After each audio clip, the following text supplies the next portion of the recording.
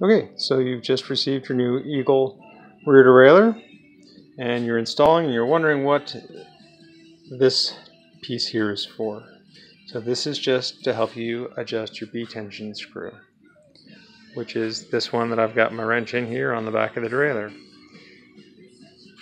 That little bolt moves the derailleur back and forth and will just sort of adjust its forward and back position.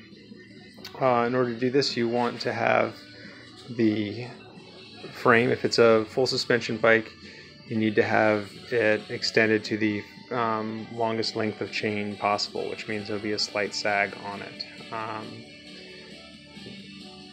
Then all you're going to do is install your derailleur normally, get it all set up so that you can shift into that biggest cog. Once you're there, you're just going to slide your adjustment tool up here and make sure that the chain rings match up with the chain rings here. In this case, you see that they do.